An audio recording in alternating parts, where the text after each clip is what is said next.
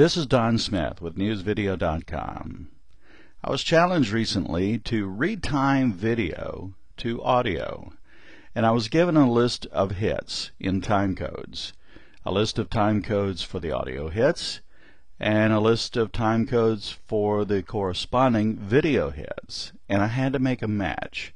I couldn't simply put spaces between the sentences in the audio. That would introduce dead air. And I couldn't just chop the video to make it shorter, because that would make it choppy. It would lose some of the effects in the video. I had to retime that video in a smooth way, and I thought of a way of doing it using the new speed tools in the latest version of Final Cut Pro.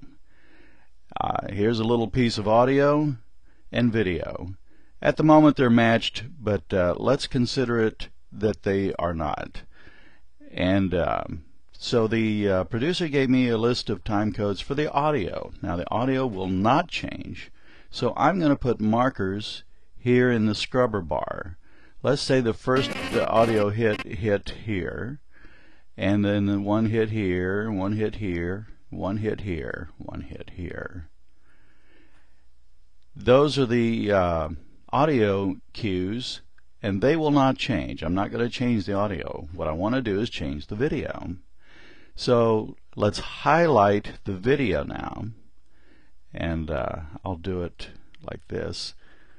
So let's highlight the video and put the corresponding video cues. Now here's the first audio cue, and the corresponding video needs to hit here, but it happens to hit, say, here.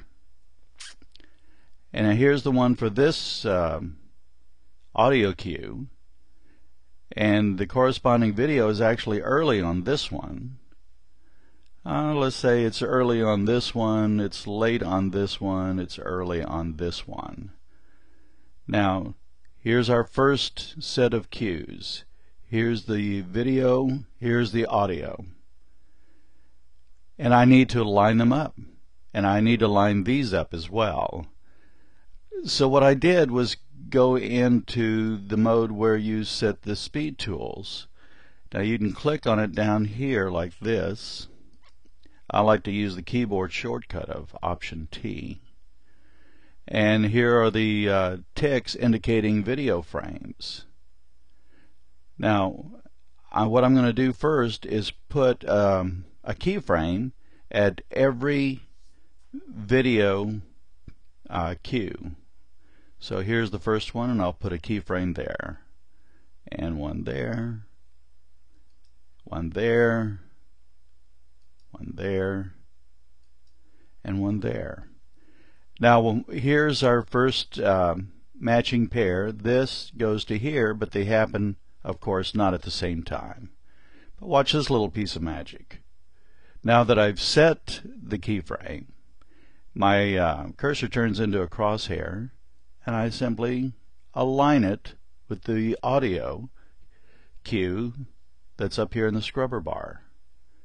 Same way for this one. Let's align that. We'll take this one and align that. We'll take this one and align it.